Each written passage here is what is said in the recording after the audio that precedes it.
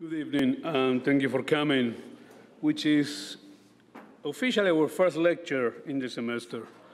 It is a great pleasure and honor to welcome Mark Wigley. So this probably is among the top 3 of trickiest introduction to do for many, many reasons. I know Mark for many, many years. As you all know, architect, writer, theorist, thinker, provocateur, dean, and everything in between. But what makes it very, very difficult, I think, to introduce him is Mark has an uncanny capacity to create fictions about things that maybe weren't there. And I'll elaborate in a minute.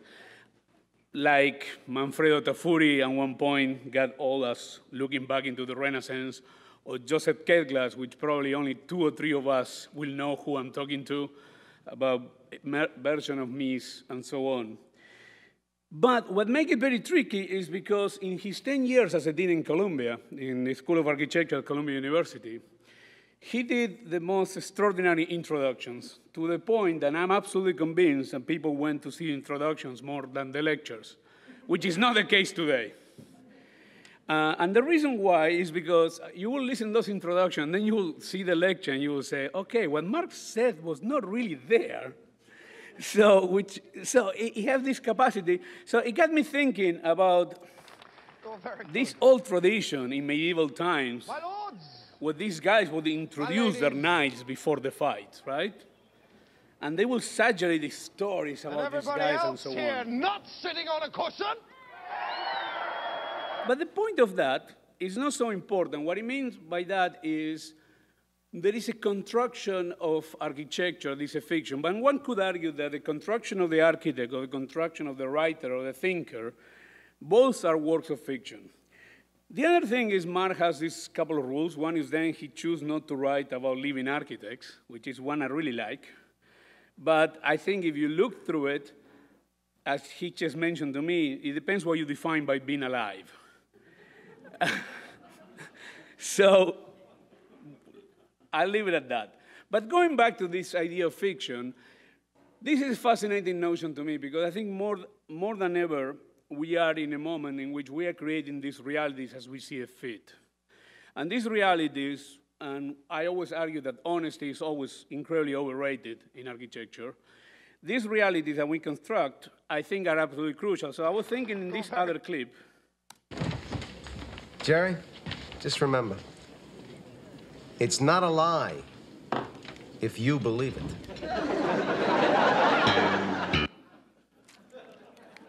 So, jokes aside, it's not a lie if you believe it, and I think it's a really good line. But jokes aside, what I think is fascinating about to listen Mark to talk and dissect work of art, of architecture, is he created the reality that maybe was there or not. And I think that's one of the most important things that we can learn from him about this. And I think sometimes we are doing too good of a job on that. But nevertheless, I think the construction of the project, and the project are many, and the project with words is one of them in which I think Mark is a master of it and one of the best that I know. So without further ado, I really want to welcome Mark Wigley to SCI-Arc. I'm a big fan of Hernan and of this place. And I think it's a great introduction because let's take it as a rule that nothing I'm going to say is true. Right? Just deeply feel that to be the case. Not a word, not an image, nothing. All of it a kind of fiction.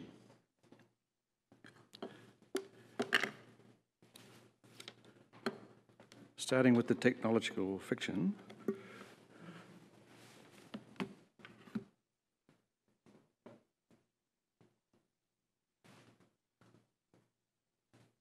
Okay, so let's get underway. I mean, why am I a fan of Hernan? Because he's not boring. And this place is not boring. But 99.99% of architecture is. And it's not just boring because the people in it are boring. They are that's their job, to be boring. In a world that's gone mad and crazy and slippery, architecture still, as it were, positions itself as some kind of anesthetic against everything that's going on. So if you live in a field like architecture, which thinks that it has a relationship to stability and security and so on, you could be in this kind of anesthetic position. So the architect is invited to contribute to society by squeezing some kind of liquid or chemical into the system so people don't realize how frightened they are.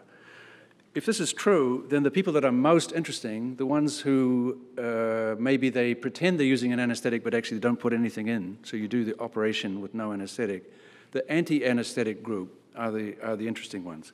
And of course I think that, and you can hear it in this title, Architecture 101.5, so it's like not Matta-Clark 101, it's just a little bit further. But let's say we're going to be still at the beginning. Or I tell you a story and then you, which is not true, and you have to finish it and finish it in your way or finish it with the pieces that I get. And to do that, we're going to cut Matta-Clark like surgically. Maybe we kill him doing that. And you know it's a wee bit tricky because he's famous for cutting. So it's really like when you, I mean, it must be what one surgeon feels when doing an operation on another surgeon. It's a bit weird. And don't you think that if you're like a famous surgeon and you were doing an operation on a famous surgeon, that you wouldn't like to kind of like give them 2 aortas or something, something like this. So you have been warned by Hernan and then by me. Anarchitecture 101.5, cutting Matta-Clark. My favorite picture by far of Matta-Clark is this one. He's hanging up in a tree in Vassar College, 1971. He's in a kind of cocoon. You're up in the tree with him, obviously. He sees you, he's looking right at you, but not quite at you, right? He's just sort of, and you can decide for yourself, what is the look? Is he imagining that he's been born again? Is it a sly look? Is he nature boy? Like, you have to decide for yourself what it is, but don't for a second think that anything about this image is accidental. He's designed this structure, he's in it, he's organized to be photographed, he's an artist. This is a photograph of an artist. My ability to show it to you means that it was carefully taken, carefully chosen, archived, and presented in such a way I could show it to you. So this is not at all an accidental image. So if you see him hanging there, sort of suspended in space, looking at you with this strange look, this is the project. This is not a representation or not a kind of working image. It's the actual project. And the word most often used to describe, and if you, like, for example, if you don't know what this is on the left, then you can use the word on the right, Anarchitecture. Right? People who don't know what Matta-Clark's work is about, they say, well, it's Anarchitecture. People who don't know what Anarchitecture means say, well, you know, Matta-Clark. So the kind of, a word that's not so easy to understand is used to explain a person who's not so easy to understand and vice versa. In the end, you don't understand anything, but somehow it's okay. Anarchitecture, Matta-Clark. And this word, what kind of word is this? Anarchitecture, right? It's a funny word. It is a self-undoing word. It's a word that undoes itself, right? At first, maybe the first reaction, Anarchitecture must be not architecture, right? But just as you sort of swallowed that thought, then you kind of go, well, wait a minute, but the word Anarchitecture is still kind of there, so it's not Anarchitecture either, right? So just the first like flash of this word is it's not architecture, and it's also not architecture. But it's not, you know, so it's like an architecture. Right? It just like, it could also be just architecture that's like not that important, and it's an architecture, right? Or it's an architecture, like Le Corbusier, towards an architecture, right? So even the word "an" could be not architecture, or could be just architecture, or it could be the architecture, right? And it's in that word. You couldn't help but have heard these things. I'm just rehearsing what maybe went on in your mind. Then, of course, it has also, anarchy is clearly there, right? So now we've got architecture still there. It's not architecture and it's not architecture. And it could be architecture big or architecture small, but it could also be kind of an anarchy of architecture. It could be architecture really becoming anarchistic, like it's even there, Anarchi-tecture. But if it's Anarchi-tecture, then it might be not so much architecture heading towards anarchy as anarchy heading towards architecture, right? Like anarchy would have like an architecture, Anarchi-tecture, like the structure of anarchy. Or at least it's all of these things, right? There's definitely a smell of anarchy in this word, but nothing's really being damaged or dissolved or destroyed, certainly not architecture. Architecture's still hanging around. So this is like everything that you hear when you hear the word Anarchitecture. And by the way, this would be a good time to leave the lecture because there may not be anything else to know about it. In other words, this sort of troubling, you know, like what the hell is Anarchitecture means, this sort of spinning out of control done by this word, which seems kind of compact, Anarchitecture, like and precise architecture. After all, architecture is sort of typically stands there and you can point to it. Now I can point to Anarchitecture, but wait a minute, it wouldn't be so easy, right? Because if architecture stands there and you can point to it, but not just stands there, it'll still be standing there tomorrow, so I really can point to it and point to it again. And architecture might be an undoing of that. So an architecture might be actually something you can't point to. So if I say an architecture, like I can't just go an architecture, right? I can be wanting to point at something and then go an architecture, and the whole thing about pointing falls apart. Now you might think, well, he's just saying really too much, and please, I wish this is an architecture school, we need more pictures. Too many words, right? I mean, this is an artist. Like, why all this obsession with words, right? But what if this word has in it all of this stuff that I'm talking about? What if it's always like that? And that's actually the full meaning of the word. In other words, that's how it's used. It's used as a sort of like when people are cooking, they put things in, right? What if you put the word Anarchitecture in, and this is what happens, a kind of spinning, spiraling effect. Surely, at the very least, if we spin through these three meanings, then an architecture is some kind of undoing of traditional thinking about architecture, but it doesn't go so far away from architecture. It's more like architecture becoming something other. So it's still architecture, but becoming something other, and the reverse move. It's like something other becoming architecture, a kind of vibration at the limits of architecture, a kind of troubling of the limits. It's the troubling of something thought to be clear. Architecture is always thought to be clear, so an architecture would be sort of a troubling of the clarity of architecture. It's an elusive word, right? It's a very, very attractive word, a very cool word, right? Attractive because it's elusive.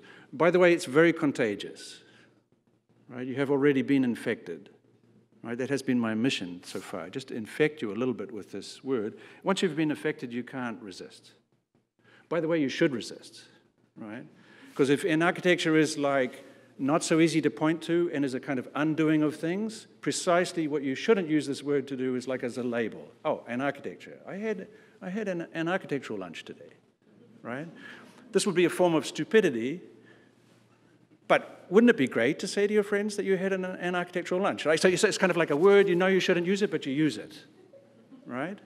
And if it's this kind of word that's sort of sexy, enticing, but elusive, why do you think that you're the only one that has this problem, right? And that the artist, Matta-Clark, he knew what he was doing with that word, and the people that write about him, oh, they definitely know. You don't ever for imagine think that artists and critics and scholars are as kind of screwed up as you are and as confused, right? Which is a mistake, right? Because one of the reasons you might become an artist is to try to figure out why everything seems so strange to you, right? Likewise as a scholar. In other words, you should think the opposite, that it's very likely that somebody that operates as an artist or operates as a scholar is in the middle of some extreme mess, and they're trying to kind of write their way or draw their way or paint their way or photograph their way into the mess, right?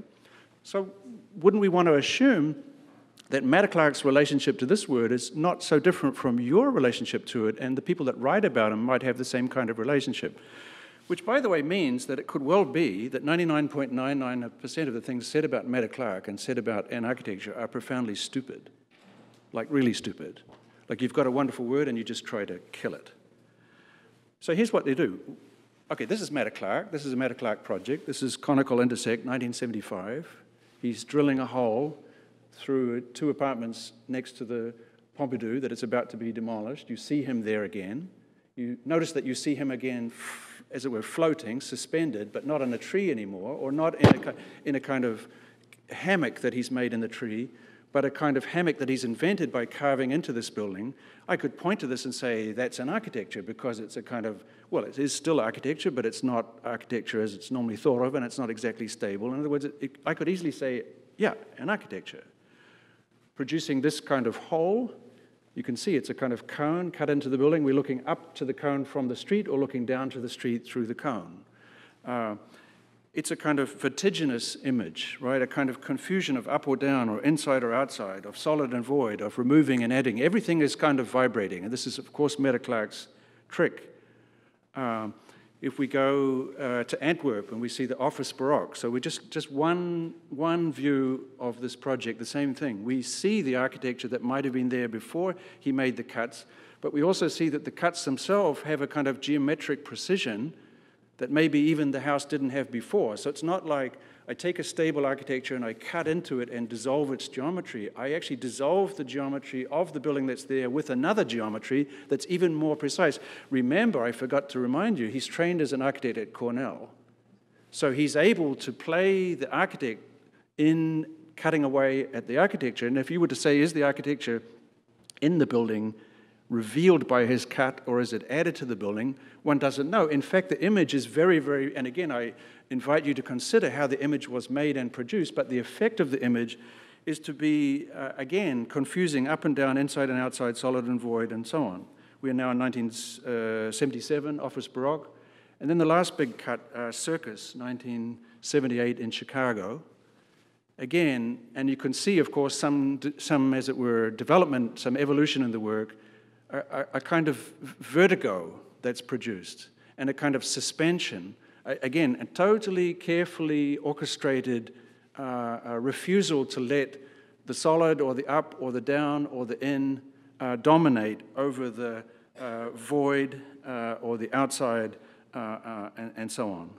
So people point to this. I mean, you try to explain it, right? It's interesting for what it is not, or for what is just, as it were, fading away in front of you. So if I can just say Anarchitecture, then he would be an architect, right? And this is, by the way, the standard description of Matta-Clark, that what he does is an architecture, and he's an architect, right? He supposedly coins the word Anarchitecture in the early 1970s. The first we know of him using the word is 1973. And he used it to name a group of fellow artists that met and had meetings just to talk about the meaning of this word. You thought I was obsessed with this word? This is a group formed around an obsession with this word. They met every week. Each meeting would last the length of one bottle of tequila, and when the tequila was finished, they would go and do other things. But during the meeting, they would be discussing what could an architecture mean. They eventually do an exhibition in March of 1974 called Anarchitecture at 112 Greene Street in their downtown neighborhood, what would be now thought of as Soho in Manhattan.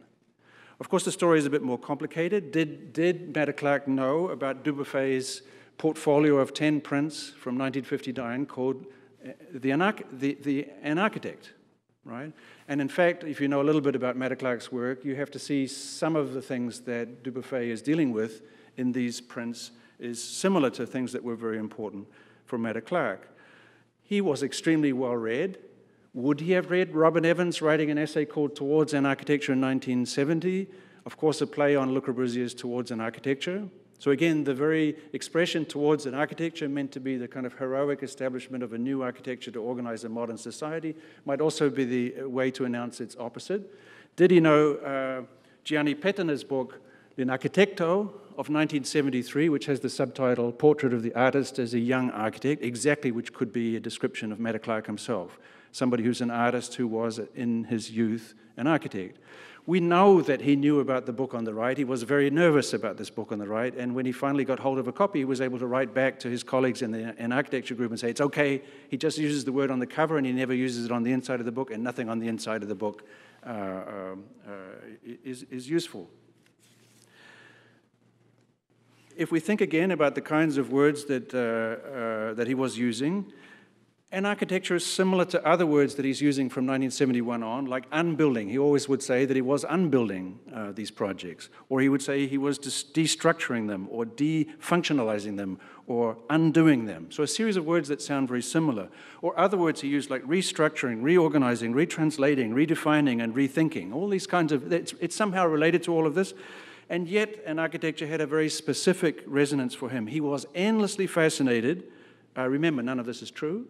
So I'm just saying he was maybe this fictional character, endlessly fascinated with what this word Anarchitecture might be. For him, it was first and foremost a question, like, what is Anarchitecture? That's what Anarchitecture is, and that's why you needed a group to discuss it, right? So it's a word that doesn't describe a thing or an action or a quality, but it's a question that mobilizes debate, mobilizes discussion. It's a kind of multiplier. It's not a pinning down of things, but a kind of multiplier. Now, of course, if you then say that he's an architect, you're trying to pin it down. You try to pin him down. So despite the fact that for him an architecture is a question and a destabilizing, in fact, this is an exhibition on the left in Los Angeles at the MAC, works Anarchitecture, another exhibition in Chile, exhibition in Frankfurt, and an exhibition that will open in 1 month in New York, Gordon Matta-Clark, an architect. In fact, if people write about Matta-Clark, and let's say they only have 2 sentences to write, the word Anarchitecture is extremely likely to be in those 2 sentences. The typical form of it is Gordon Matta-Clark, whose work he described as Anarchitecture, or Gordon Matta-Clark, Anarchitecture, his word for it. Right? So there's actually, I can show you 100 examples of writers using the expression, his word for it. It's a bit like saying, I might use a different word, or I'm not sure what he was on, or I'm not sure what he meant. Right? But the naming, the kind of voicing of the word, Matta-Clark's use of the word is being kind of cited. So this is a sort of a standard portrait. Now, the standard portrait of Matta-Clark, the Anarchitect, is also the portrait of somebody sweaty, disobedient, a risk taker, a subversive figure, danger. I would suggest to you that if you look closely at all of the work of Matta-Clark, this is his hair project. And by the way, look at his face. He's anyway looking at you. And he's wanting you to look at him. He's waited for you to look. This photograph has been taken so that you will see him look. And look at his look. He's looking directly at you. It's not the image of a madman. Quite the opposite, right? He looks at you back with such precision. His hair has been actually classified with such precision. So this very image of Matta-Clark, the kind of crazy guy, is actually Matta-Clark, the scientist.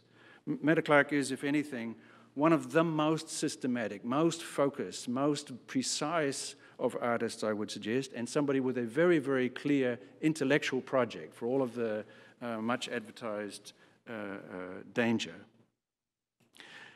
And this highly focused, this highly intellectual, highly thoughtful figure of Matta-Clark, this figure is not the one you will normally hear about, because people want to think of those projects as, again, the sense of anarchy is the one that they are drawn to, not the sense of architecture. And this is especially the case of the Anarchitecture group.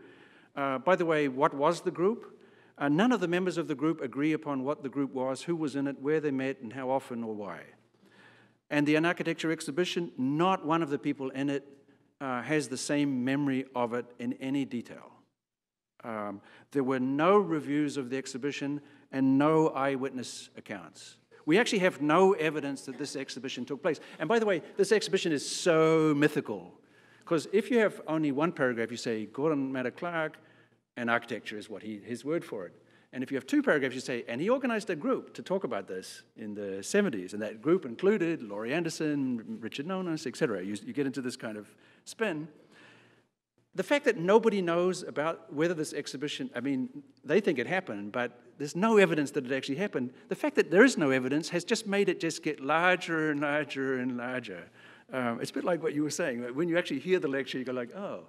But if you don't hear ever about the lecture, if you never get to see what the show is, it just looms as this amazing moment in late 1973, early 1974. We have only 3 pieces of evidence that the show took place.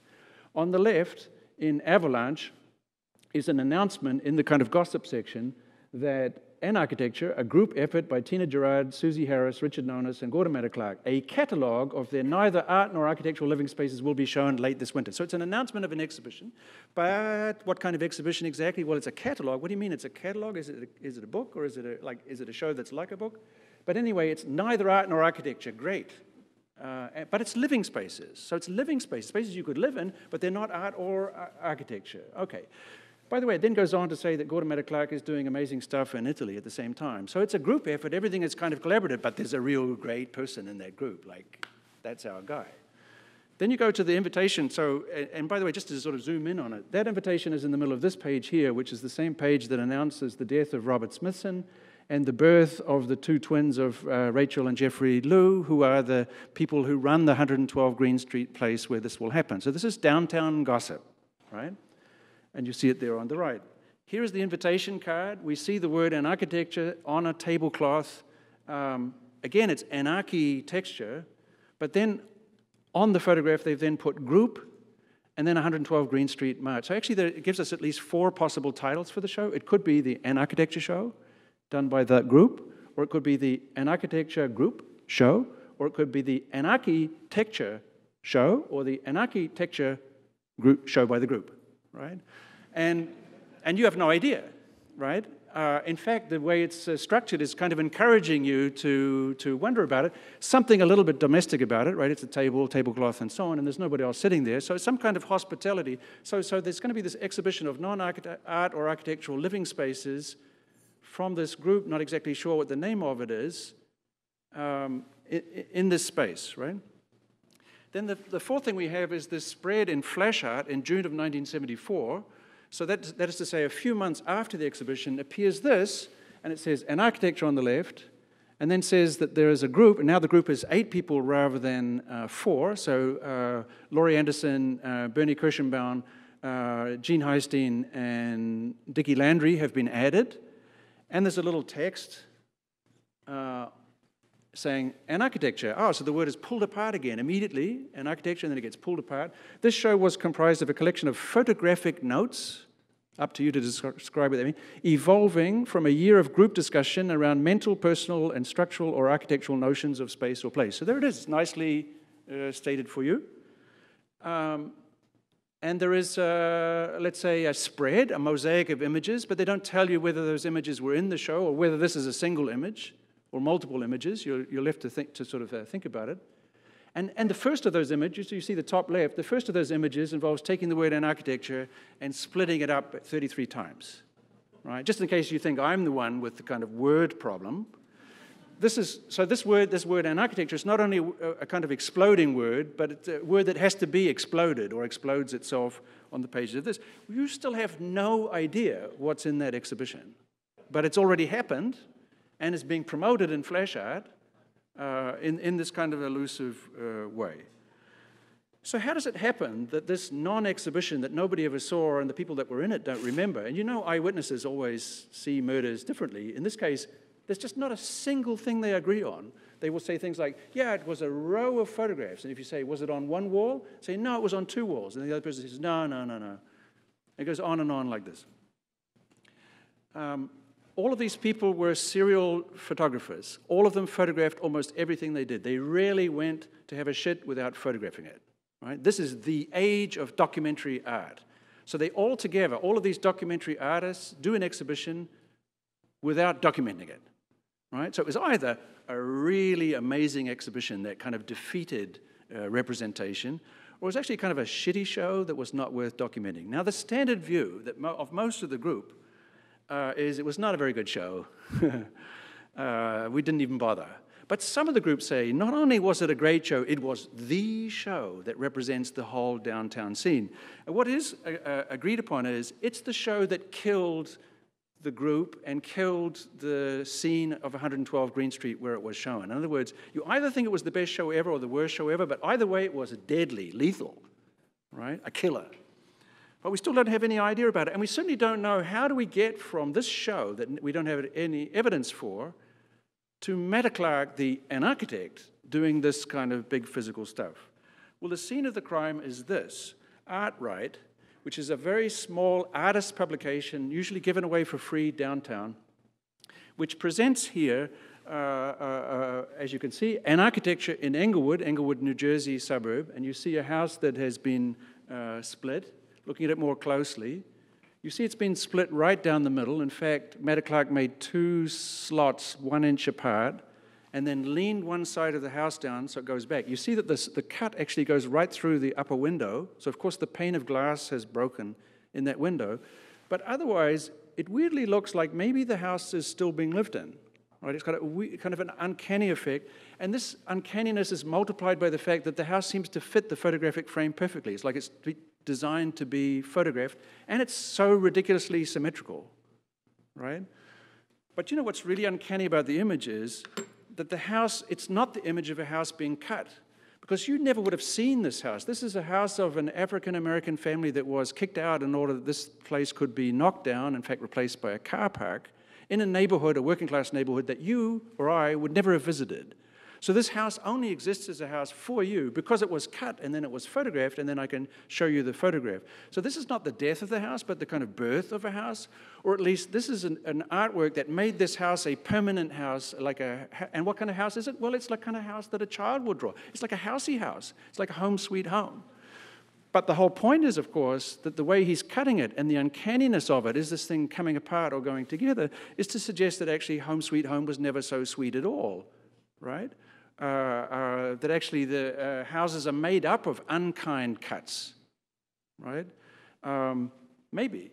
Now, what happens in the spread of ArtRight, you see that that image is placed on the top left. So you, as it were, when you read the magazine, you arrive at the house. You kind of arrive outside it, and it's as if Anarchitecture in Englewood, first of all, reads as the caption to the image. Oh, so that's Anarchitecture. And you may say to yourself, well, okay, I see it's a house that's been cut, but then what the hell is Anarchitecture? I better read.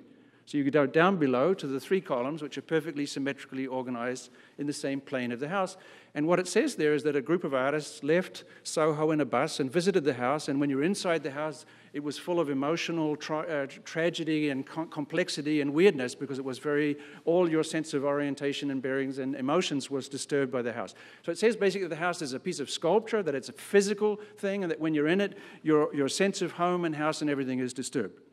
But it's not so simple, because the spread itself has been split. You see it, right? There's a split running down the middle. And on the right is a second article on the house called Take Two, like a second version, written by Laurie Anderson. And you get 2 new images. Now we're inside looking at one of the rooms that's been split, right? And what's important about the photograph is the room is still a room. It's more like a room that has a scar in it than a room that's being pulled apart.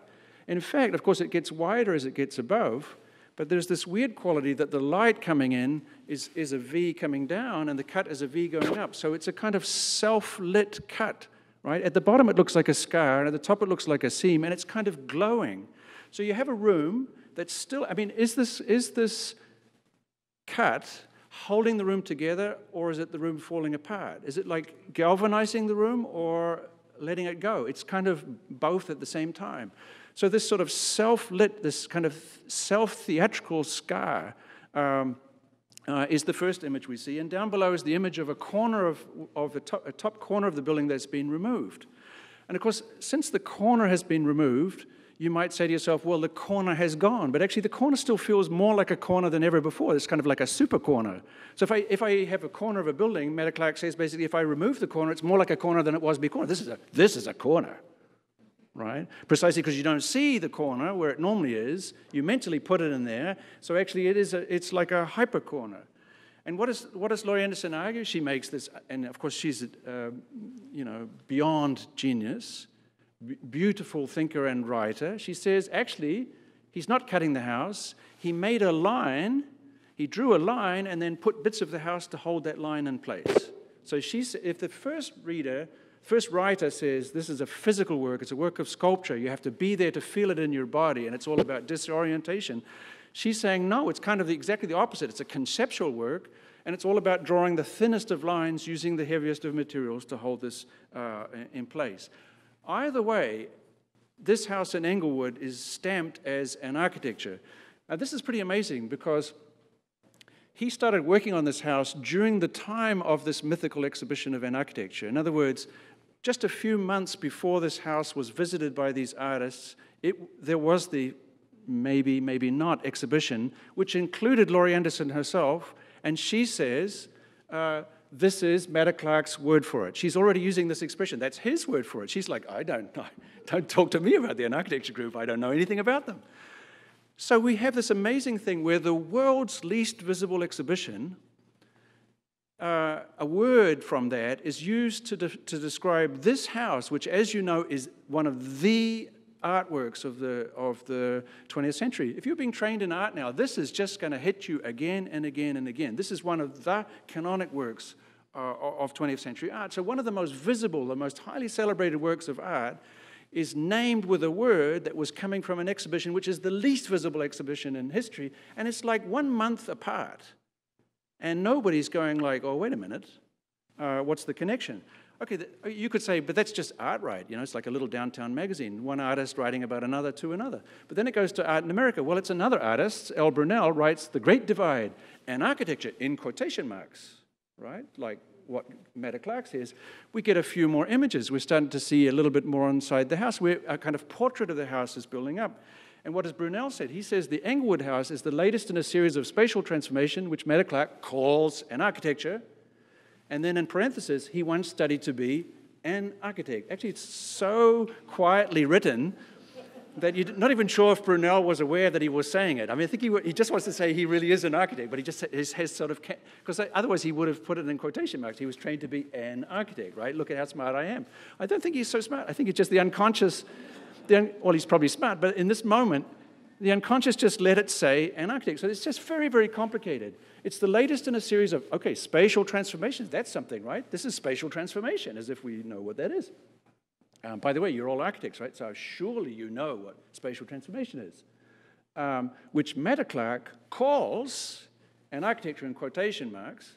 It's interesting, because if you use the expression calls, you don't need quotation marks. Quotation marks is like a really kind of, and then once he tried to be an architect. So, okay, that suggests that this house that has been split is a work of an architecture, and that's not because anything to do with the show that happened a few weeks before, which is not mentioned, but it's to do with a longer trajectory within Matta-Clark's work, like something that preceded the show. And sure enough, of course, Matta-Clark was, particularly in the middle of 1972, going into unused buildings or abandoned buildings in the Bronx, in Brooklyn and in Manhattan, and he was carving into buildings.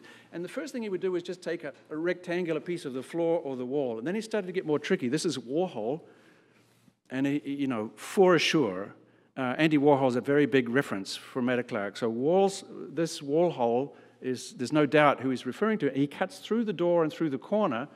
This has the effect, and of course he's cutting through more or less at your height. We stand there looking through the room, but we look through the room to see the windows on the other side, which now maybe you see them as cuts. In other words, he makes cuts that reveal the cuts that are already there.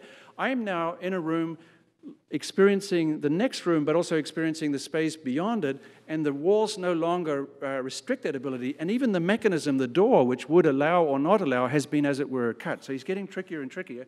Then he does this one, so-called Bronx floors. You can see he's cut again a rectangle near a wall, but then he's taken a piece of the wall out, which is attached to a door to produce a kind of L-shaped hole in the door, and he's photographed it from every angle, from below. Now we're down here below, looking up, and then from the side. Now what's amazing about this image is not only by making these cuts, have all the spaces that are normally separated been linked. So we're upstairs, and we are in a continuous space. It's become like a loft. But also we are now perfectly looking into the spaces below, and in reverse we see from below. So the original architecture, which divides one floor from another or one room from another, is no longer working. He's kind of depowered the mechanisms of the walls and the floors and produced a kind of indeterminate space. But more precisely, if you look at the top image and just try to look at it differently, what the image really is of a very clearly defined dark hole on there, a vertical dark hole, an L-shaped hole, looking towards another regular hole. In other words, it's a kind of galaxy of holes, and then whatever architecture is, it's just sort of lurking around that galaxy. In other words, he's destabilizing the building, but by kind of stabilizing certain geometries which are now floating. You see it also in the right-hand image. There's just a series of these rectangular figures which are now suspended in space. So he's doing something about suspension. Now, he exhibits these cuts for the first time in October of 1972 at 112 Greene Street in this exhibition. We see big cut, a series of cuts. If we take the first cut, it seems very simple. There's a kind of rectangle that's been cut out. On the wall is a photograph of the hole where the cut came from, so you're kind of encouraged to, as it were, reinsert. You can just see how you would reinsert the piece into the wall, but it's more complicated. He's printed the prints large. In fact, the size of the print on the wall starts to approximate the size of the object. So in a certain sense, the photograph is acting as kind of proof that the thing really happened, but also the thing itself is acting as proof. Also, the photograph stops you from reading the thing on the floor as a piece of minimalist sculpture, which would have been the dominant reception of it at that time. Both of them kind of undo each other, and they kind of vibrate. And anyway, and I know you don't believe me, but let me try. When I put a big black photograph on a wall, through which you see a cut in a wall, simply putting the photograph on the wall is like putting a hole in the wall, right? Because basically he's made a window on the wall through which you can see another space in which that has been cut. So when you mentally say, I can insert the white piece into the white hole, you are inserting it into a hole which is inside another hole, which is inside another hole. And you might say, no, come on.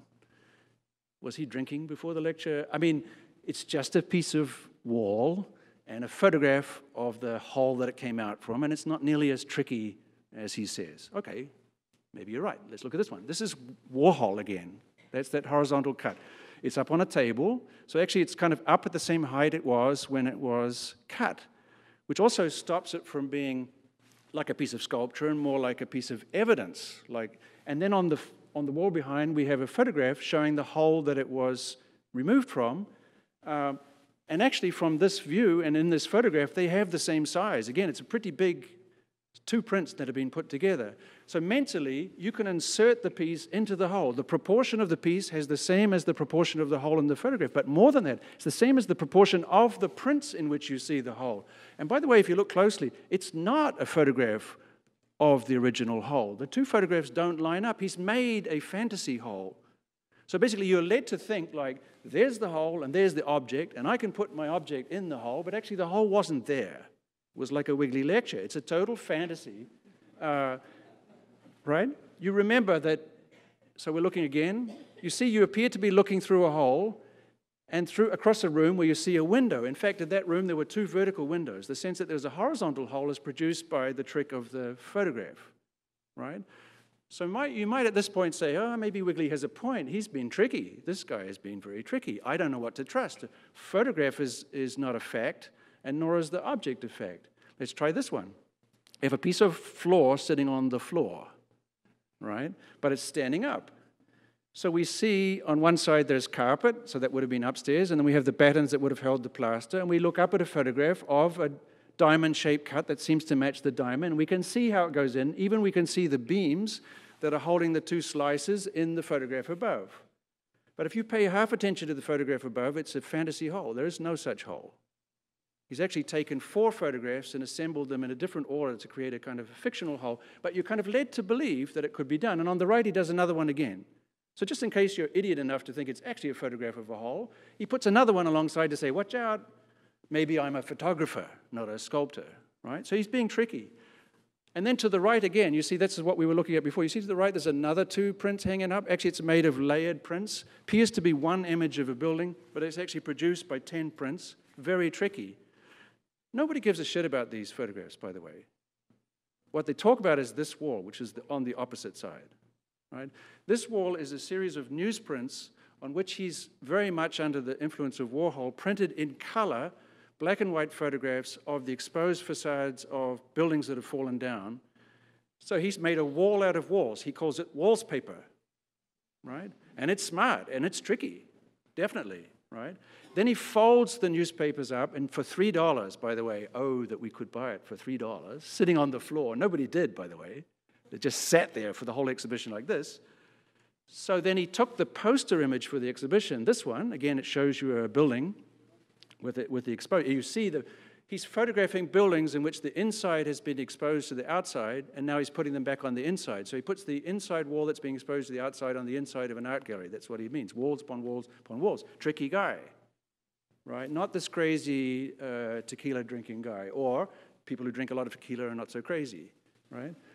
He takes this image, and he makes that the cover of a book, because he's got all these newsprints that nobody bought, and he folds the newsprints up inside, and he wraps them around, and so it's a book, it's an artist's book, but he also splits it. You see the book has been split.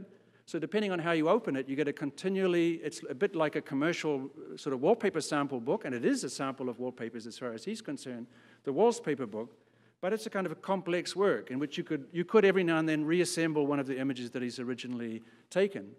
Then he takes the same book and cuts that in half, like right in the middle, and makes another book to give to his friends, and at this point you would say, okay, slow down. He's being an artist here. This is an artist book, no doubt about it. Like some of these pages are cut and wrinkled and so on. And you might say, got him. I mean, okay, so maybe Matta-Clark has he's a sort of photo documentary guy at one end, making physical cuts, and he's a kind of artist at the other end, and he's being a little bit tricky because he's putting all sorts of stuff in the middle as well. So you become unsure where to place him, and I think that's right. Let me give you two examples. This on the left is that photograph of the hole of food, right? That's the simplest of the cuts, 1971. It's just a hole in the wall, square hole. This is the photograph of it. Of course, this is not a simple photograph. This is two prints have been made from one negative to produce this big image. So this is actually the photograph that was used in the 1972 exhibition. But when people talk about it, they never say, this is an artwork or a photo work done for a 1972 exhibition. They say, this is a cut from 1971. In other words, when people talk about that image on the left, they think of it as a photograph of a cut. They don't think of it as a photographic cut. They're not interested in the cuts used to frame the image. They're not used to the cut of the original camera. They're not interested in the medium of cutting, the medium of photography, only the thing itself. On the other hand, this thing on the right called Pipes from the same year, everybody says, this is the moment where he confuses photography and sculpture, because you've got photographs of pipes that have been placed in a cut in a wall, and on the wall, and out of the wall, and one of the pipes that's actually in the wall has been exposed by the cut. So it's kind of like a polemical confusion of what is a real pipe and what is an image of a pipe. And everybody says of the image on the right, that's art, right? And that's the breakthrough moment. Of course, what they never point out is that image on the right is actually a photograph of a 1987 reconstruction of the pipe. So they don't say in the caption, photograph of reconstruction of the original pipes work. They say that's the pipes work. In other words, that's a fake pipe that is actually put in the wall to make this photograph. So this image on the left, which is the actual photograph of an exhibition, and the one on the right, which is a restaging, retrospective, 10 years after the death of Matta-Clark. The one on the right is treated as art, and the one on the left is treated as documentation. Why am I saying that?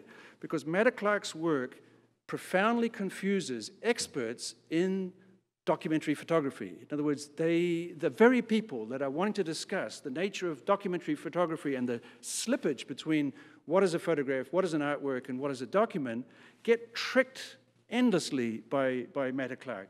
Nobody's interested. This is Matta-Clark making that exhibition. We see him in the distance, and you could already ask yourself, how come he's being photographed while making it and all of that stuff? But more importantly, I think this is a very radical, subversive exhibition of '72, but nobody's particularly interested in the subversiveness of the installation. They are interested in the wallpaper on the right. Matta-Clark is sufficiently kind of energized by this experience that he starts to do much more kind of acupunctural. He figures out in any building what is the minimum cut he can make which produces the maximum confusion of space. So for example, if you cut a square out of the threshold of a door, you get this kind of complication.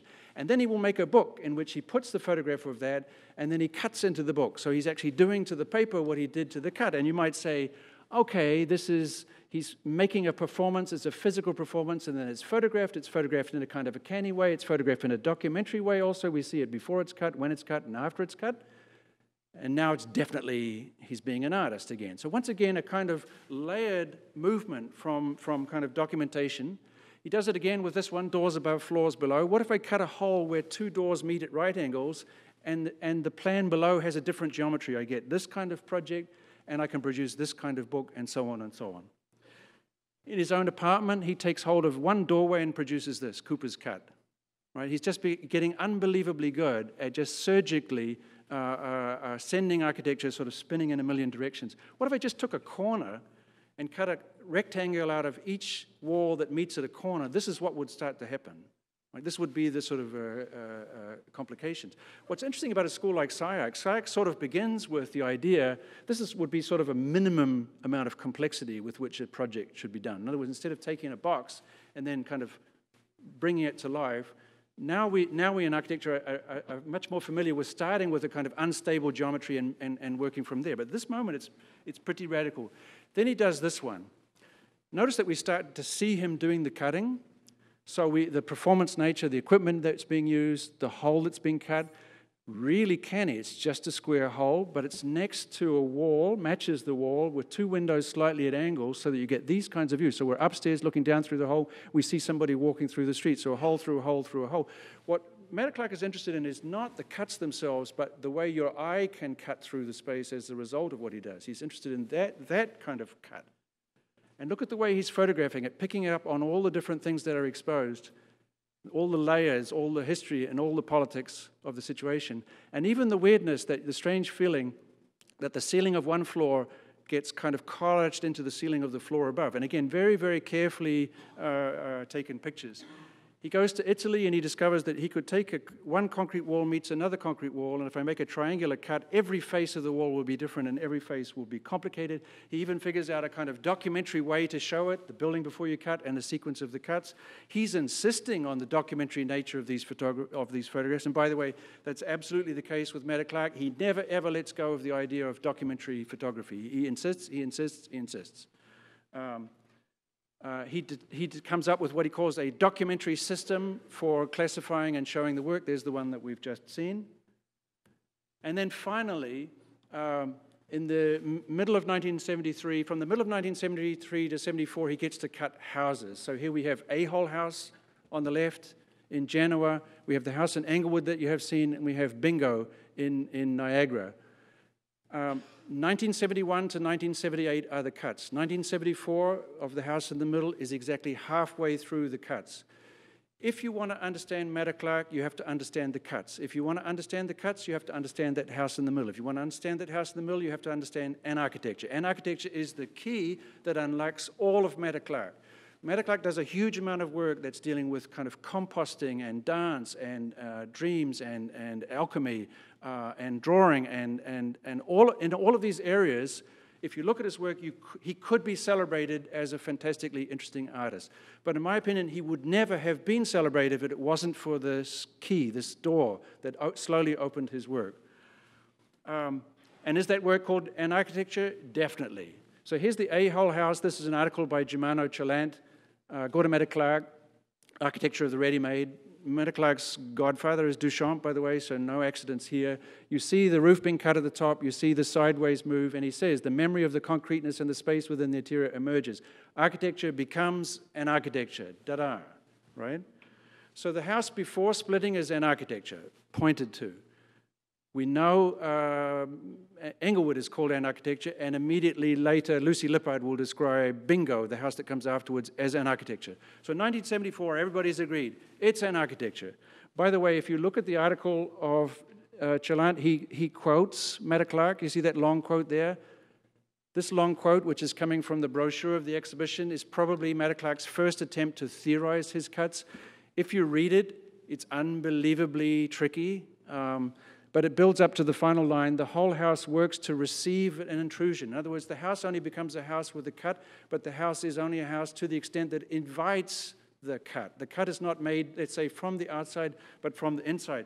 Anybody who reads this text knows to be careful with Matta-Clark, that he doesn't muck around. This is a serious thinker. He's thinking like an architect, right? He's thinking that anything I do with a space is not just like a concept or a representation of concept, but it is a concept, it is a mode of thought. He draws it like an architect. That's the project. Here it is sliced. Again, you can see it's a kind of development of the Warhol. And he cuts it this way. Then he exhibits it using a variety of the strategy that he used. You see the fragment sits on the floor.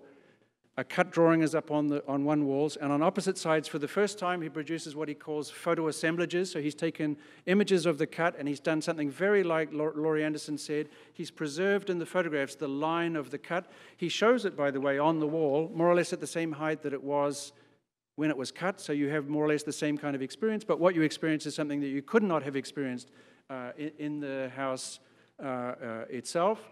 He shows also at the same time in that exhibition in Genoa, houses like this, cuts like this, piers in and out.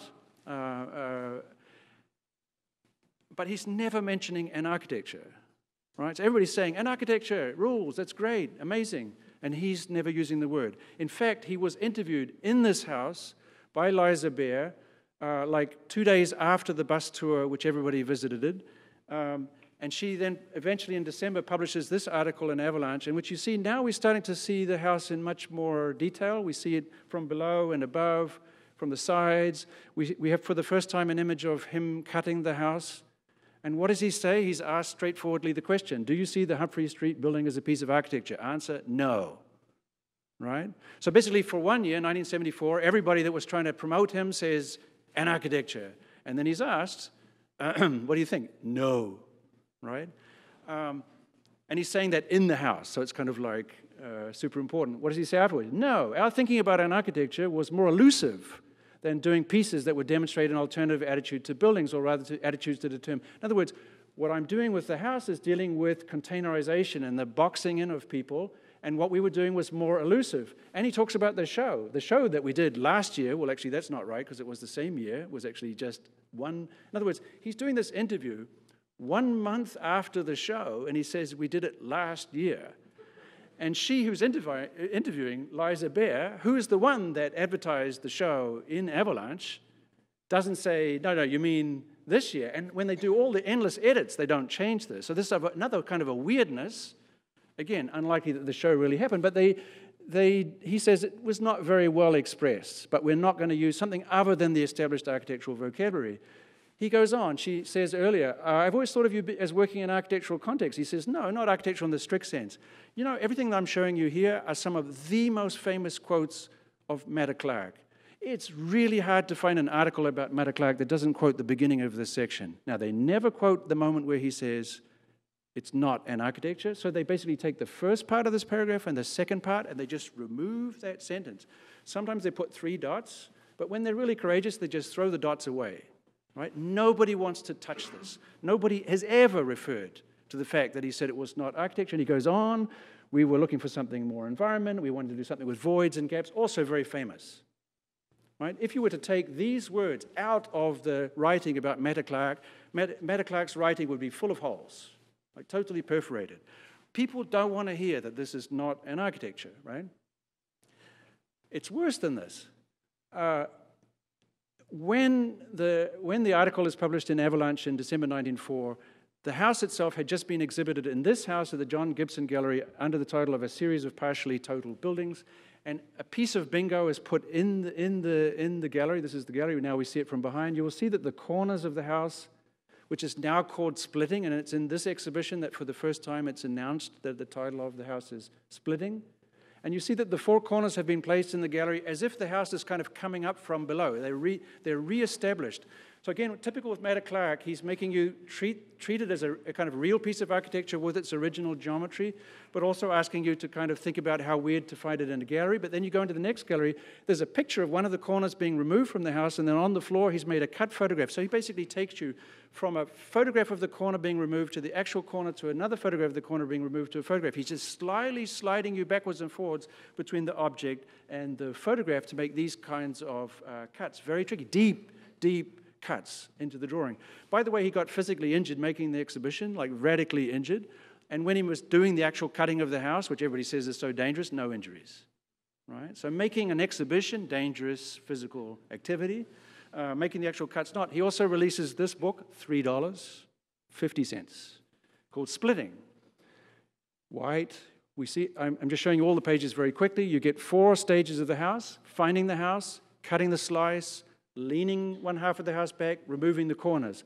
Each time he shows you like a mugshot, you know, it's almost like a medical survey, front, back, and sides, and then a series of collages of each step. Right? And if you look at the collages, of course you could say this is very much in this, again, the spirit of Laurie Anderson, that he follows the line of the cut. So it's kind of as if he has figured out a way of representing the cut so that the movement of your head or the movement of your body is somehow compacted. And when he shows at the end the corners of the house, your head doesn't have to move, it's just in the corner, so he doesn't do any collage. But look at it, he's cut the photograph with the same shape as the hole that has been removed from the corner. You see the image on the right? The exact proportions of the print are the same as the hole that's been removed. So once again, he's playing with you. He's allowing you to think, not only are you looking at the image of a fragment that has been moved, but you think that you're looking at a fragment of the photograph which has that fragment inside of it. You kind of disappear into these layers of holes. And then finally he finishes the book with a kind of magisterial collage where he reassembles the house almost like a forensic image in which you only see the inside surfaces of every room, and precisely what's been removed from the image, the gap between the photographs, is where the structure would be. So he's kind of eviscerated the body. It's like removing all of the spine and structure and leaving only the kind of organs in this kind of forensic image. But it's also an image that it's kind of put the house upright again, right?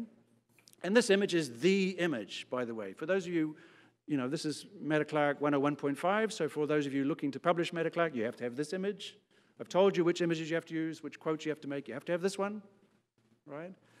Maybe you want to have the book that he cuts, that has the same cuts, which has the same fold out at the end. Maybe you want to have the cake that he cut, just in case you were confused about it, as a performance piece. He cut it, and then all the children ran out, all the children of the artist ran out and ate the house in a few seconds. Or the movie, which has the same structure, 4 descriptions of the different phases, followed by all the phases, and there he is in his kind of sweaty glory. I mean, I'm sort of trying to portray him to you as a kind of philosopher king, and you have to look at that and say, okay, sweaty philosopher king, something like this.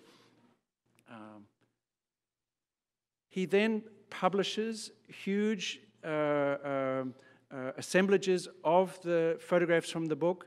You can buy them. They're meant to be buy. You buy them in a gallery, and each of them has the name of the page from the book. So it's a reversal. Instead of a book of an exhibition, you make an exhibition of artwork that was actually representations of what was in the book. Again, tricking you, and showing you all of the stages. The whole book is sold as a collectible limited edition, which you're looking at.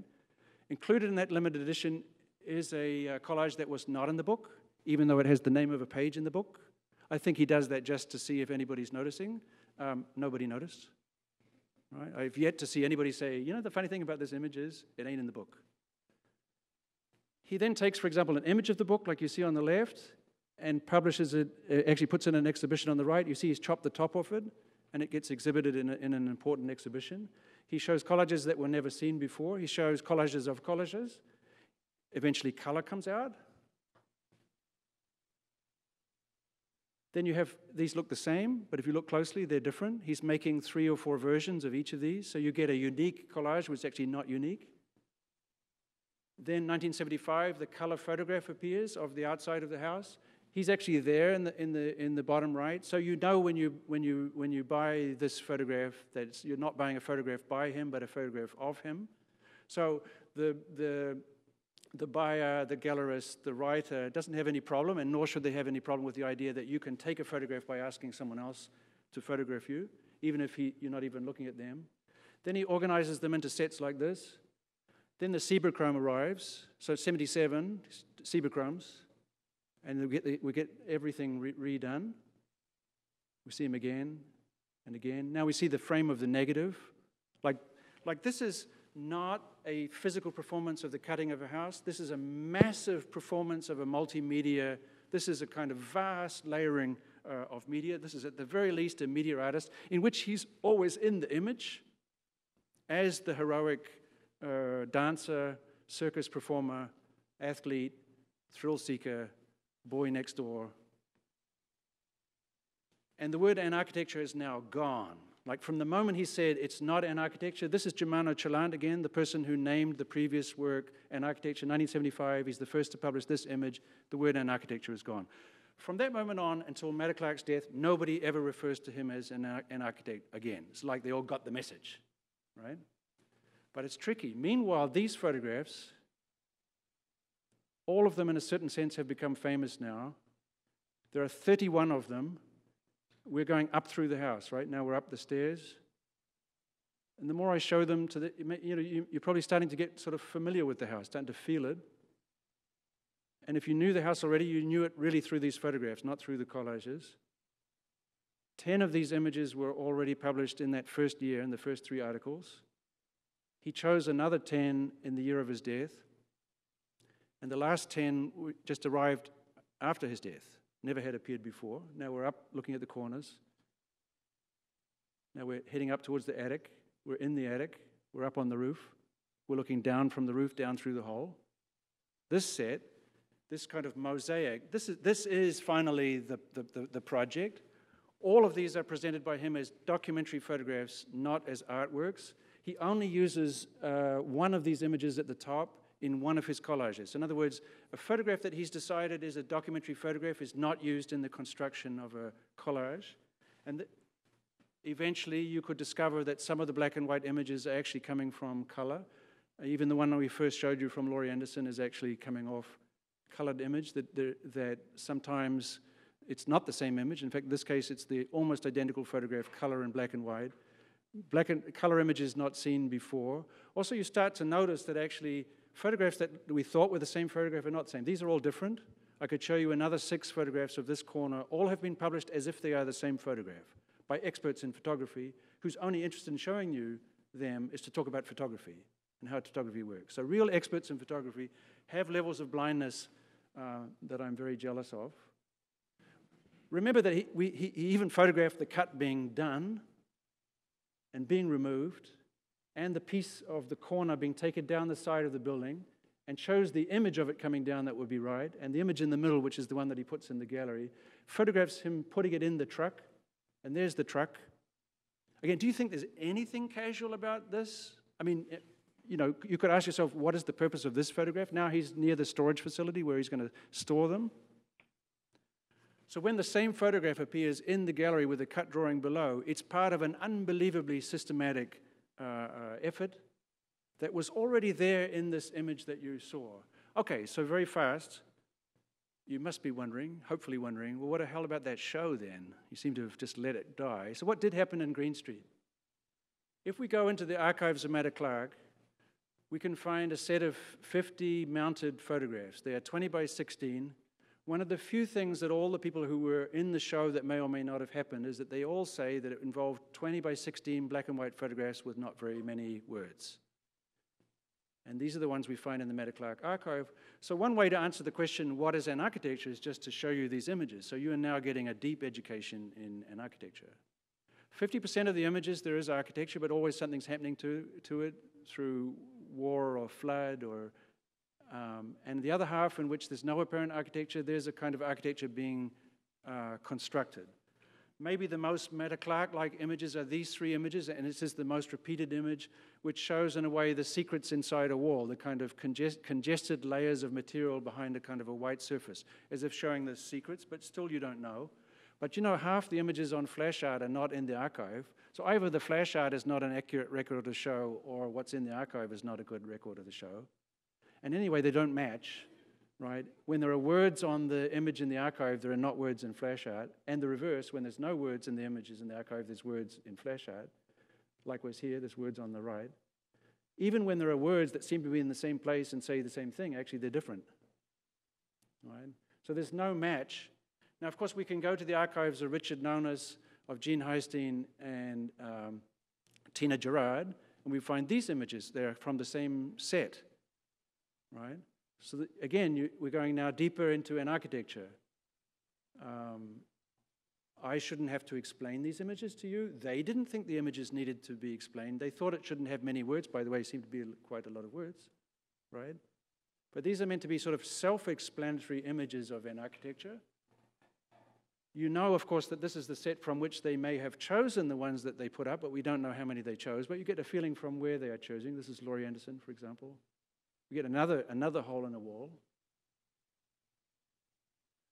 I more or less know who did which of these images and so on and what their history is, but it doesn't seem to be very interesting in a show that was anonymous, and anyway, hard to imagine that their particular choices of particular images were not affected by other members of the group. We have, for example, Jene Highstein's total violation of the rules by making a vertical collage. And we have the original. And we have the original of, because in the show was that, it would seem, was this blasting, and was an aerogram from Matta-Clark, from Amsterdam, saying to the group what they think they should do, with very precise instructions. And if we look in those instructions, we do find some instructions that match the images, right, very precisely. Things that you've already looked at are kind of specified. But isn't that weird that he would write a letter saying what should be in the Anarchitecture show, and they put the letter in the show itself? By the way, it's very efficient because if you have a set of Anarchitecture ideas and you just exhibit them, well then, hey, you've done the exhibition. Then we could look at prints that are printed at the same time but not mounted, so they didn't even make it to the mounting phase, but maybe we want to know. And would we be less sure of what Anarchitecture is as we go wider and wider, or more sure? In other words, if we put together all these images, we're going to get to about 250 images, and we know there were 12 images in flash art, and we could imagine the show was somewhere between the two, that there's a mosaic of 12 in flash art and a mosaic of 250. Now, if I make the mosaic 300, maybe we learn more about Anarchitecture rather than less, because if Anarchitecture is this kind of multiplying system, so more disasters, more curious architectures produced where you least expected, more architecture that is architecture, but let's say on the right, the dog changes everything, right? Again, you'd have your own view of what constitutes architecture. Even if we take the image of the invitation, there are 4 different versions, everything multiplies. Going back to the, if we go back to the aerogram, very precisely written, here's the cover of the aerogram. He's basically saying, look, I'm just being crazy, I'm out of control, this is just pouring out of me, I'm drinking tequila, I'm really like loosey-goosey, right? I'm just spontaneous. Well, and he's saying, you guys need to come up with your ideas, not so spontaneous. This is the draft for the aerogram. Every single line in the aerogram, which is written in precise pen, has been sketched out. And Matta-Clark never writes anything without crossing out. So this is not the original. This is like the clean version of many drafts. So that aerogram is itself a highly elaborate construction full of a series of ideas. Even the rules for how to make the word game are spelled out as a set of rules for the word game. Even the notice that was published in Avalanche saying that the exhibition would happen is totally calculated by Matta-Clark and sent to Liza Bear. We can look at the note cards that he was taking at the time. None of the group remember him taking note cards, but these famous note cards, some of them tell us about what Anarchitecture is. And some of them, I think, are particularly evocative. Here, a simple manipulation of metaphoric ideas loosely related to a specific category, in this case, architecture. So this is a little bit what they were up to. Re-questioning the ideas, not as alternatives to architecture, but as a playful, metaphoric departure from the rigid structures of that tradition. We will have to work together to unravel the unfound. Here is what we have to offer you. Its most elaborate form, confusion, guided by a clear sense of purpose. Anarchitecture attempts to solve no problem, but to rejoice in an informed, well-intended celebration of conditions that best describe and locate a place. So it's not architecture, but it is. Originally, I had thought the notion of a special kind of confrontation in mind, but as the differences between the pervasiveness of architecture and the delicate, right? And you say, oh, okay, this is Matta-Clark, we can check his handwriting, he's telling us what the project is about, but that would be to treat his words as like explanation, and anybody who would treat Matta-Clark's words as explanation is an idiot, right? Not a single person describing Matta-Clark will not fail to mention how he was a kind of a poet and one could never fully understand what he was saying. And the idea that his words were like explanation of the work and not the work itself, Laurie Anderson will insist he is a poet and the words are the point. And the cuts and so on are supporting the words. So these would not be explanations of Anarchitecture, these would be artworks that you're looking at. Again, how is it possible for me to show them to you? Right? Architecture, working in several dimensions, making the discussions, I suppose the Anarchitecture group, the show, the Anarchitecture show, and the work, keeping it on, keeping it open, keeping it an open process, finishing, just keeping it going and going and going. You start to get a feeling for this. The only photographs we have of a meeting, Gordon is preparing the grass. Richard Nonas is leaning back, Ree Morton is a bit nervous. Everybody's waiting for Gordon to finish the work. He's rolling. He's almost done. He's done. Everybody's happy. And the ideas are starting to flow. There is the bottle of tequila there if you watch for it. So it's Ree Morton, Jene Highstein, Susie Harris. Susie Harris, unbelievable person. He's, there's the tequila. Laurie Anderson arrives, but did you notice it's now morning? So this Anarchitecture meeting actually went all night and into the morning. Ree Morton has left. Jeffrey Liu has left. She has arrived. She's now photographing. We see Susie Harris and Jene Highstein in deep conversation. It's very lit. You can maybe do sort of forensic work, figure out what was on the table. But in this, I think, most beautiful photograph, she looks down the table towards Matta-Clark. He's no longer rolling the chemicals for the group. He's no longer loosening the conversation, he's typing it down. He's transferring the discussion, and it's as if the light is catching the paper he's writing on, as if some sort of magical product is coming out, and he looks at us like caught in the act, right? Turning the group from the group into something else, but caught also without embarrassment, without and everybody's in a way happy for this. But this is what's happening. It's a real production, and he's imagining what could be in an architecture exhibition, even an exhibition dominated by the idea of no thing works, nothing works, which was specified in the aerogram. And is specified many, many times. And one of the big cards, these cards done at 20 by 16, as if maybe they would be the show, one of these cards deals with Anarchitecture, cutting somewhere between the supports and collapse, which is also in his first theories, which was also quoted by Jamala Cholan, and is also in the 1975, when explaining this project. It's everywhere. And just to finish then, okay. Getting back to the tree, 1971. You see his drawing on the right? It's architecture. He thought he could live here for a month. The idea was to live for a month. Instead, they couldn't do it. All the members of the Anarchitecture group are there, all of them, in the tree, hanging up there, like spiders in the wind. By the way, if you look at his tree drawings, like this one, you look closely, they're made up out of architecture. So you can make an architecture in a tree, but the tree is itself made of architecture. It's kind of a confusion of what is a tree, what is an architecture. The very first written text of the word Anarchitecture is a letter from Tina Girouard to Matta-Clark talking about using a tree, and then she sends a postcard of a tree to Anarcho Matta, right? And this tree will be rephotographed for the exhibition, and a dead tree, and she will say, we live in dead trees, we could therefore live in any dead tree, and proposes that this dead tree is an architecture. She has a series of ideas, psychological scale, dominoes, and then Alan Saret, the amazing artist, writes from India to Gordon saying, hey, what's going on with your Anarchitecture thing? I look forward to seeing the first written production for Anarchitecture. Some Anarchitecture is required. You need like some architecture, some foundation. Aerophytes live on branches and feed from the air. Oh my, if you'd only get together and discuss things and clarify, that's really good. Really, it seems that talking meaningfully and to see and understand one another is harder even than aerophytes. In other words, you need to sit on architecture in order to get to this thing which is not architecture. Right? And it's in a tree that you must sit. And just to go back finally to that bus trip, because now we have the film of the bus trip. Here's the bus. By the way, we live like just there, behind the bus. They get in the bus, full of artists and dogs and children of artists, through the tunnel. When they finally meet the house splitting, they meet it, let's say, in the trees, surrounded by trees. And all the views of it have to do with the juxtaposition of the house and the trees, and the juxtaposition of the people and the trees in the house. They get up on the roof. Gordon wants to say he's the king of the universe, brings everybody up. Richard Nonas, Laurie Hawkinson, up through the crack, sitting on the roof. Gordon going to the very edge. Laurie looking down, but looking where? Looking to the trees, the plants. Again, this kind of confusion of what it means to be in a house that's been cut and to be in a tree. Wegman climbs the tree opposite, and they're directly talking to each other, like tree to tree, house to tree, and then again, looking down through the crack to the tree. So there is this tree thing. It was there, right, in the images that I've been showing you before. It was always there. It's always this play between the trees and the house. A house that could be a tree. It was even there in this image. The more you look at it, the stability of this image was a little bit by the symmetry, that not only of the house, but the symmetry of the trees. And then if you look back at those images, how weird it is the way those trees still left in the image, despite the fact that he's abstracting everything out. Seems like he's abstracting all the trees away. But remember, 1975 comes back, again, the images of the trees. And this is where to finish, not on any kind of dramatic conclusion.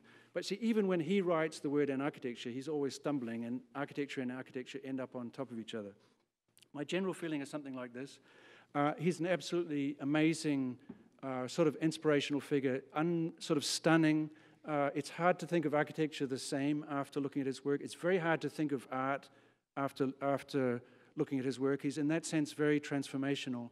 He's in and around a concept called Anarchitecture that he actually banned, having embraced it. But it's almost as if him saying, no, not Anarchitecture, feeds that. Literally, the moment he died, his work was then celebrated as Anarchitecture, Anarchitecture, Anarchitecture. So this word, and I suppose I would say, at one level, that's kind of stupid, to take a word you don't know and work you don't know and put them together as if that will solve the problem. In other words, using a question as an answer rather than as a question. On the other hand, I think it shows the kind of genuine curiosity and nervousness that's felt in the face of Matta-Clark's work. I think why he's still interesting is that it would not be possible, or should not be possible, for me to end this lecture on any kind of moment of kind of clarity, but kind of back in the trees, you know, where things are unclear. And that's enough. Bye.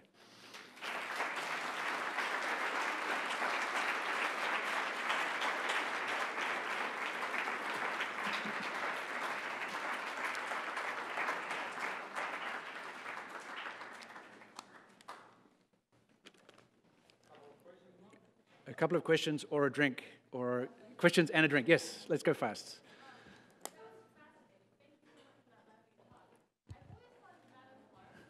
As this kind of lonely, heroic, tragic figure, but then the deep kind of archival homework that you did to reframe the kind of murky origins of this concept and architecture, it makes me see that this idea of collectivity and multiplicity was there from the beginning and seems to be an integral part to this concept of Anarchitecture. I was wondering if you could talk about the idea of authorship and Anarchitecture, because there also seems to be a kind of hearkening back to surrealism and states of, I mean, maybe they're drunk, but semi-consciousness, not being totally in control of one's intentions, as well as this kind of group activity of, and also just having this kind of flow of free associations to create form. Yeah, no, thanks for the question. I don't, as you could tell, I don't think of Matta-Clark as a tragic figure. He was haunted by death and felt sure that he will die, and so he was very much in that, and he was ill, but finally died of something more unexpected. But I don't see it as tragic. I agree with you completely that it's really, really consistent. In other words, if you look, that's why I was trying to show you the tree dance, that if you look at the tree dance, it's really the same, and you're absolutely right that it's collective. He always insisted that Anarchitecture was a collaborative project, and Anarchitecture was, the reason he says that, I think the reason he says the house is not Anarchitecture is he thought the house was okay, and he thought it was good, but Anarchitecture was meant to be something trickier. What he says is, okay, the African-American family that lives in that house was imprisoned in that house, and imprisoned in an economic system that will always neglect them, and he was very, very articulate, a political thinker. But he would always say, and said in every interview, but don't for a minute think that a rich person in a rich suburban house is not any less a prisoner. We are all prisoners because we believe that the houses around us contain us. And so the purpose of his work is to sort of show that actually it's not so difficult to sort of undo it. So it's collaborative in a double sense, in the sense that it should be something done together, but it's also something that would, by definition, sort of undo the differences between people and reconnect people. In terms of surrealism, I mean, again, I'm the wrong, you shouldn't ask me like I would be like saying something grand about surrealism. When he himself asked, he said like, well, what's your relationship with Duchamp and so on? He would say, well, he was French, so he had, you know, he was able to be like very clear about these things. Of course, I'm very influenced by Dada, but I can't myself tell you exactly the nature of that influence. In other words, he's a very articulate guy, trained at the Sorbonne as well as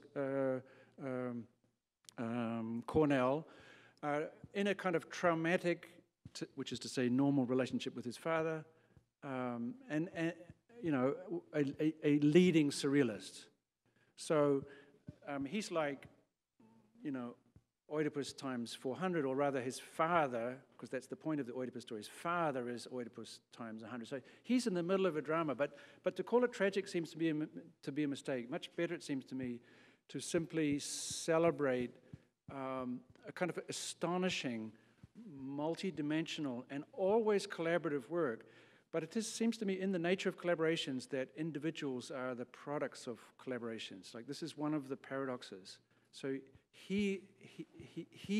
when people talk about the Anarchitecture group show, they only think of him. Big mistake, right? So I'm not answering your question very well, but on the alcohol, so I've made a bit of a theme of that. Friends of his say that he was really drinking that tequila because he had these huge stomach issues. And these stomach issues would be what would kill him in the end. So it was really an anesthetic. It was not about drunkenness. All sorts of other chemicals were being used at that time by everybody. So this was not the kind of point. I don't think in any of that work I see a kind of desire to get to the unconscious in the surrealist sense. It was really about an amazing they were more like dancers. They were doing a very intimate dance, and alcohol was part of like removing barriers, and they were exploring. And this I think was the model. I don't think they had anything kind of weird that they wanted to dig up in the unconscious. They thought that the world they saw in front of them, like New York City, was as weird as shit. And the question was how to work with it. So all of them get out of the gallery and try to work with the city itself. So in some senses, I think it was kind of anti-surrealist in that sense. But I'm what do I know? One more question. Yeah. Thank you very much. It's an incredibly fascinating, and it's a fascinating take, and I agree with you that there's a lot on Matta-Clark, and 99% of it is tough to brave. And just the care and precision of your scholarship brings things to light that I just don't think have. I was really struck by the coincidence of Smithson's death around the publication of the announcement of the Anarchitecture show, and I wonder if actually that cast a pale over the event in one way. So to one side of the event, that question. On the other, could you talk a little bit about food? And I'm wondering in particular if chronologically or in terms of the group, there's overlap there, and if in a certain sense Anarchitecture becomes more of a dispersal than a kind of hinge for that group. All right, I love your question. Yes, I think I was almost saying that, but I think you said better. I do think Anarchitecture is a dispersal, is a concept of dispersal. In terms of food, for those of you who don't know, food is a kind of collaborative restaurant that was set up in Soho, mainly by Carol Gooden, who was the partner of Matta-Clark, but also Tina Girouard and the others. And essentially the idea was to have a kind of a kitchen in which artists would make the food and artists would eat the food, or anybody. It was a concept of hospitality and also of enormous inventiveness. So Matta-Clark was like social to the core, and if food is the sort of engineer's conversation, food also was thought to be, let's say, one of the headquarters, one of the kind of key spots where artists would discuss art and discuss the future. So when the first cut he does in Food, 1971, is this very simple square, I think he doesn't show it because it's a particularly interesting cut. In fact, it's super not an interesting cut. I think it has to do with this point you're making. It's a matter of pointing to food itself and the kind of concept of food. It would seem, I mean, I don't know whether to be loved is like a good thing or not, but it would seem that almost everybody that met him really loved him. I mean, he was somebody that wanted to be loved and had this ability, and I think the food thing created this kind of atmosphere. Some have argued that Anarchitecture meetings took place there. Some have argued that the invitation card is photographed there. I think it's not. The furniture is not from there. But food was, by definition, a kind of extreme collaboration point of view.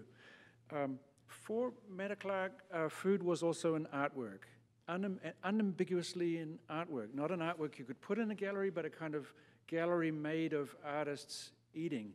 And I went past very, very fast, but Tina Girouard's artwork involved inviting artist friends to come into her apartment in Chatham Square and do one piece of the room. So it's a regular apartment with all these things like kitchens and tables and so on, but every element has been made by an artist and not made to be like, oh, great, an interesting artwork, but just a sort of thoughtful piece.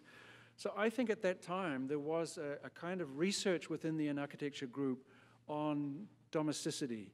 And remember they say a catalogue of not art, not architecture, living spaces. So I think food food itself was an artwork with domesticity as its kind of a theme. But I also think I know people that know so much more about it than me, and I'm really afraid to sort of trample on food. I think it's, if you take an artist like Rickwood Travanara, for example, he's really basing almost his entire career on that move of Matta-Clark and food. So it's really astonishing how Matta-Clark is just sort of like somebody that really inspires creative work by other people. So social, and for me this is another kind of social life, but it's also another kind of dispersal. This is why, again, I don't think it's a tragedy. Yes, he dies very young. Yes, he's doing just 10 years of work, but 10 years of work of a kind of coherence that is really astonishing and magical. He himself dies, from all accounts, with an extraordinary dignity and sense of having accomplished what he wanted to accomplish. So the kind of opposite, a very Buddhist ending. So I don't see any reason to feel sad for Matta-Clark. I do see the need to drink in his honor. So that would be my suggestion of what we should do next.